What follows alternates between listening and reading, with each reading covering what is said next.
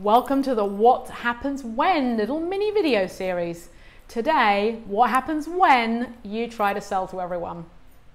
What makes us interesting as human beings is that we're all different and we value different things. Therefore, there are very few messages that are going to resonate with everyone, except perhaps that universal appreciation for chocolate. Or is that just me?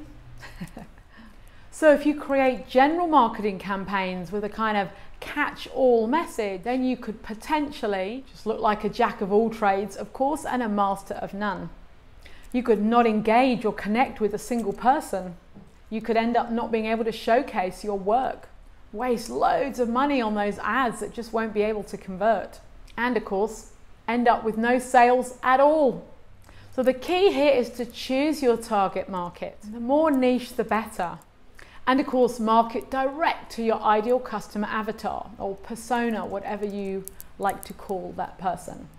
Now, I have a blog that explains these terms, target market, ideal customer, in a non-jargon way, just in case they might be causing some confusion.